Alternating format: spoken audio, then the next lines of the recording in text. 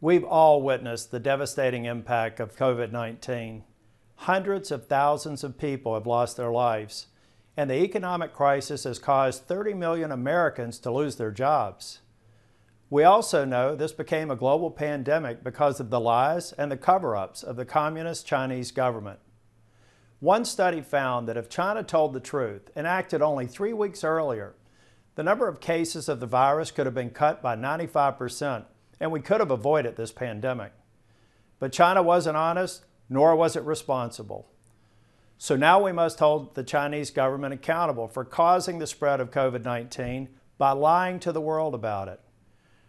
That's why I'm introducing a plan that will hold China accountable. It's a plan that will protect our economy, our public health, and our national security.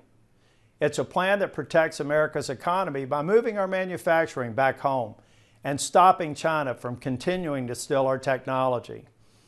It's a plan that sanctions the Chinese government for lying about the virus, and it punishes China for its tragic human rights record and its anti-American disinformation campaign.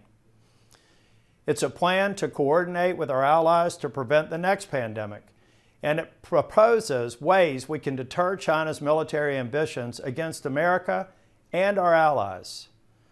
The COVID-19 pandemic has demonstrated why we cannot trust the Chinese government.